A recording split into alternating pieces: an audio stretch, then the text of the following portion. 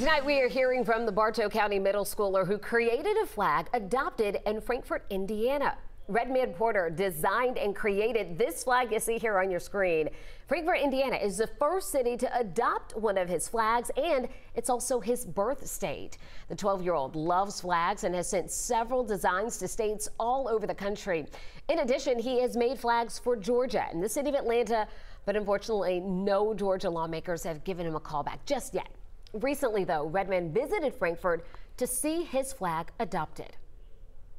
It gives people a sense of city pride, I feel, and they can really help the community when they have pride for their own city. I mean, I just think it's interesting. You can see maps of places you've never even been before. It's like you can know what that city looks like without ever going there.